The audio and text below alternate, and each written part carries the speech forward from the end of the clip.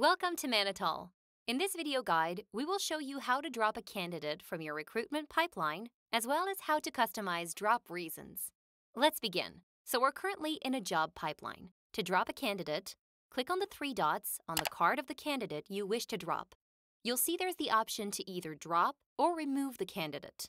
The difference between these two options is that dropping a candidate means they're no longer being considered for the position, but their profile will keep the record of having been added to that job and count towards that job's analytics.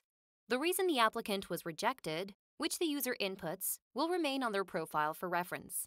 As for removing a candidate, this means that the candidate will be removed from the job without any record of having ever been added to the job.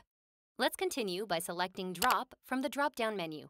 Select the reason for dropping the candidate and add any additional details if needed. Once complete, click Drop. The reason the candidate was rejected will remain on their profile for reference. Also, admins can at any time customize drop reasons. Go to Administration from your side menu and open the Customization category.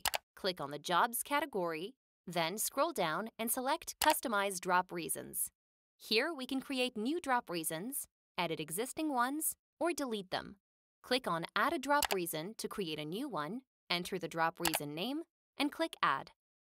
This drop reason will now be available to all users under your account. And that's all for this short video guide. Be sure to check out our other video guides to leverage all the platform's features.